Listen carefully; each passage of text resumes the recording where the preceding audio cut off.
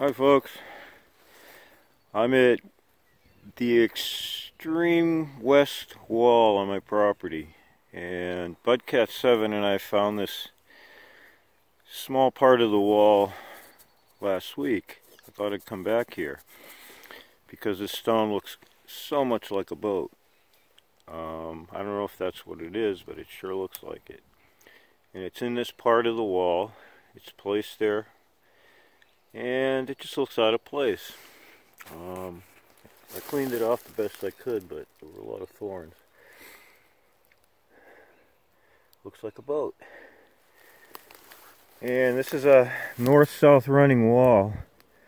It's all covered up, but it's pretty high up on a ridge top. There's 3 walls on the property. This is the one that's the lowest.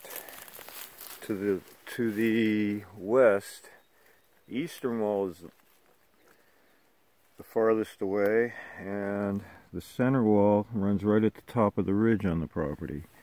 And they all have these small little cairns in the walls. And this one was pretty interesting because it has this boat-shaped stone.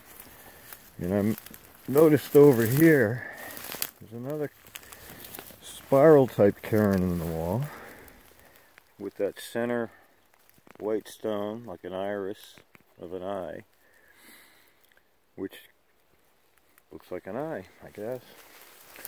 There's a big platform down here and a trail you can actually step down on, and you can get to see the back of this cairn. It's a lot larger looking, but carefully built. This big platform system here, the wall just keeps going down under the ground. It's been there a long time. I mean, the bedrock stones placed to hold these walls up, you can't even see anymore. And they were very, very, very large. And the walls run pretty much in the same direction. 1, 2, and 3. From here in the west, on top of the ridge, and then on the east. And the one right on top of the ridge has solar alignments in it. They were watching the stars here, and 3 straight walls in the same direction, running along the ridges. It's not something you just do willy-nilly. I think it's something that was planned. Here in the northeast, you find all the stonework up above the valleys. There's none in the valleys, it seems. You go down by the river, Connecticut River, you don't see these things. As soon as you get up into the ridges, you find them everywhere. And they're all very similar. But you find different parts of the walls, which we like to call cairns, with these strange little features like this. And they're not a mistake. They're not an accident. And a story becomes clearer as you look at them. And when you get multiple examples of this, with the circular structure, and usually a lighter color or a round stone in the center, you start wondering what they are. And could it be that it represents an eyeball, an eye? That's just one way of looking at it, I guess. It sure looks like one. And if there wasn't so much undergrowth, I'd walk around and show you some more of this wall, but you can see it snakes along through the woods down in there. I can't even get in there. There's so many thorns. These thorns were planted by the dairy farmers so the cattle wouldn't get down into the woods. The walls didn't work for the cows. They weren't tall enough, but these thorns sure did. But as a result, it kept people out. It kept people out of here, away from the walls. It kept people away from the artifacts. And it kept people from really knowing what was going on with these walls. I mean, look at these thorns. They'll impale you. And every once in a while you'll see the wall sticking through. But it runs all along this ridge. We're about 900 feet up above the river valley, which is about 400 feet up above sea level in this area. And these are all thorns. This is how the dairy farmers made fences. They were ingenious. They didn't lift rocks.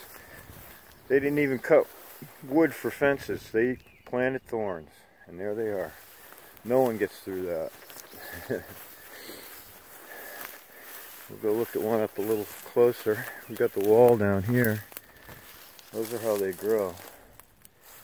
They grow underground, and they just keep popping up everywhere. They're impaling me as we speak. I wear several layers just to combat the thorns. And here's the wall, right here.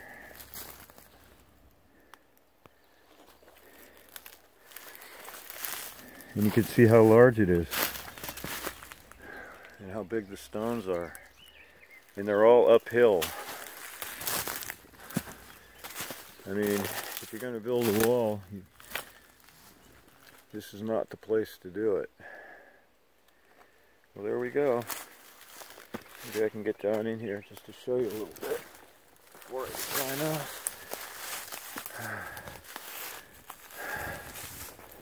And you can see how the stones just keep continuing down. It's a big wall. Big wall. Here's a strange stone.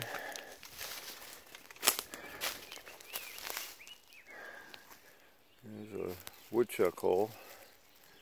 And I'm going to try to find my way out of here. Go have my breakfast. Wall built by giants many thousands of years ago. We have the artifacts to prove it. We just like showing you the walls because they're the largest structures here. And they tell a story. I'm going to go up now. If I can. Find my way out of here. Through these thorn bushes and huckleberries. The thorn bushes which saved Vermont's history, right there. And we're thanking the dairy farmers in the 1840s who put them here.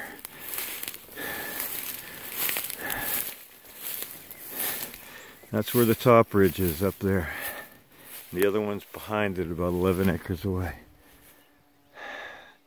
And this field was cleared many thousands of years ago.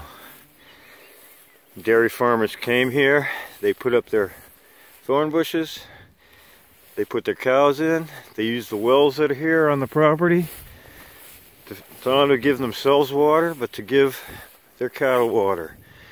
The wells are just as ancient as the walls. They didn't have much to do. And they went, searched for gold up here and found it.